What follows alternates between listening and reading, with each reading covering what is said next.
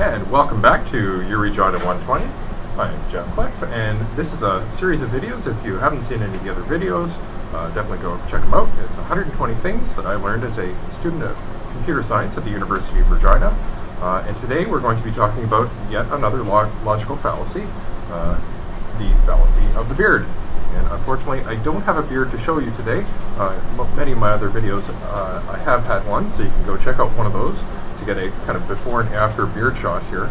But this logical fallacy is going to be similar to another logical fallacy. So when the video for that one is released, you'll probably want to watch both of them back to back, or pretty close to back to back.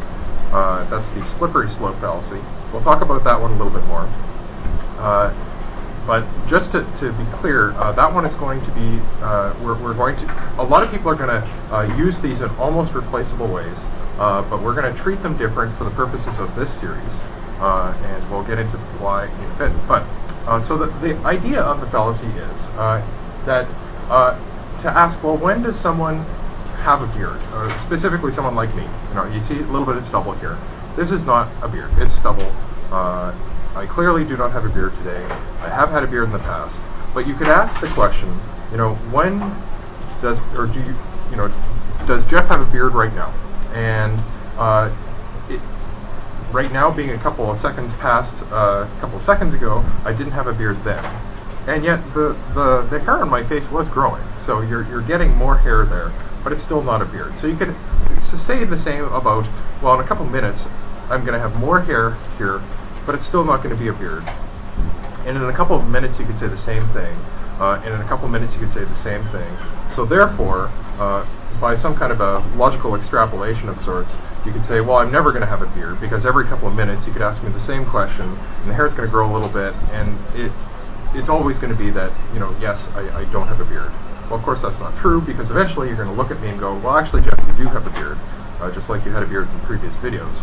So there's this difference between, you know, not having a beard at all and being completely clean shaven and having a full beard, and it's not really clear when exactly you transition from one to the other. And this is kind of a problem, because there really isn't a point where you can just point to and say, you know, at 30 hours and 5 seconds after Jeff shaves, he has a beard. That, you know, you could look at me after 30 hours without shaving and make that call, but that's kind of a really strange way of defining when a beard occurs, and it doesn't seem to have the same kind of weight that other kinds of things you could say might have. So the fallacy of the beard is more generally applied, where you have two extremes, say X and Y,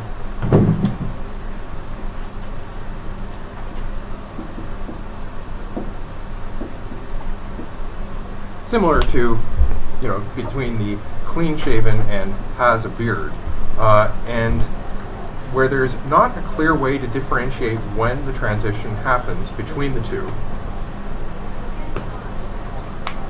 And the conclusion you draw is that there's no difference between these two.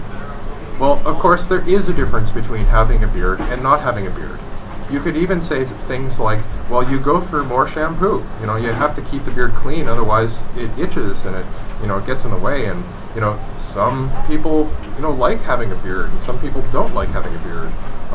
But it's a different experience to kind of brush up against someone who has a beard versus who doesn't have a beard. So there's clearly a difference between the two, and yet there's no way to really say when the beard starts in a way that's going to satisfy everyone.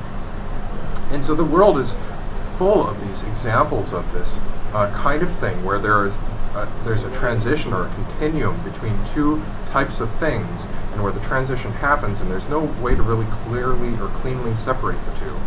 And yet we have to separate the two, because in order to live and in order to survive, we have to make choices about in between these extremes and these possibilities.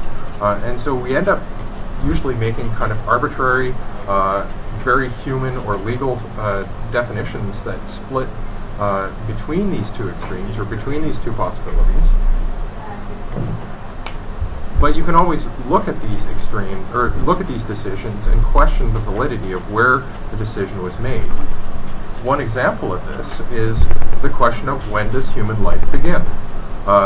there's a lot of people who would have a problem with, I guess, certain kinds of life being extinguished.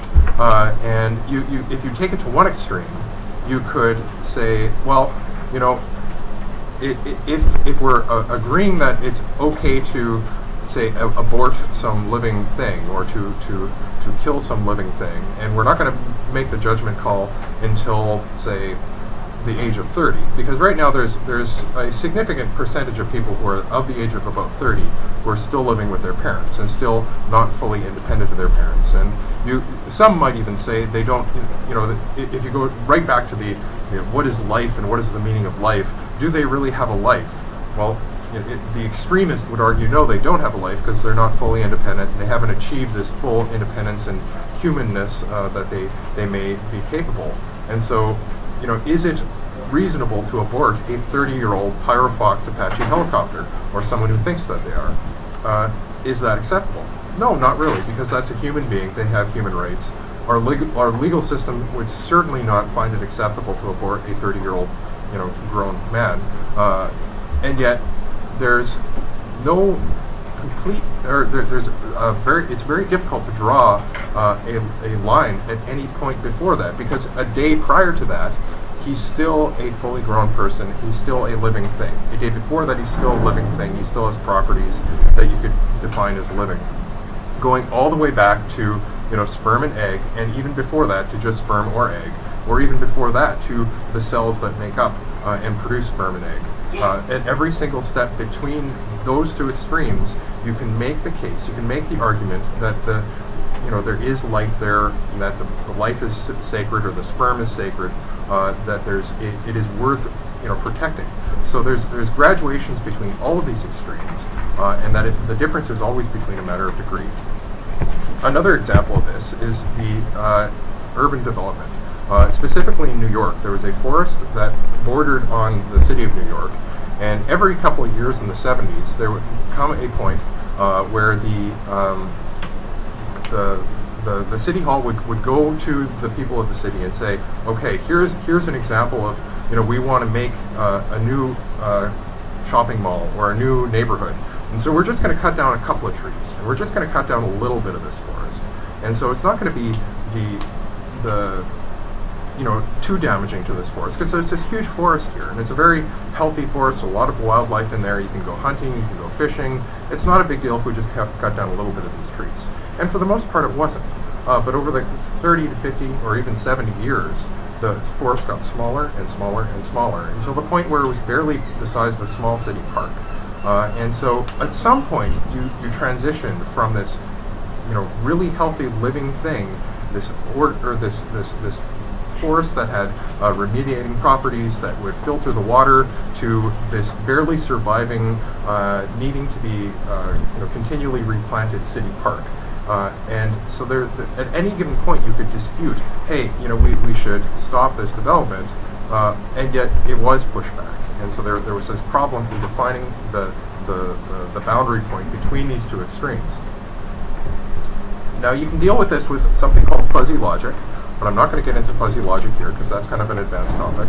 And another way of approaching this, there's a good couple of ways in the field of pattern classification and pattern detection, but again, that's an advanced topic. We're not going to get into that.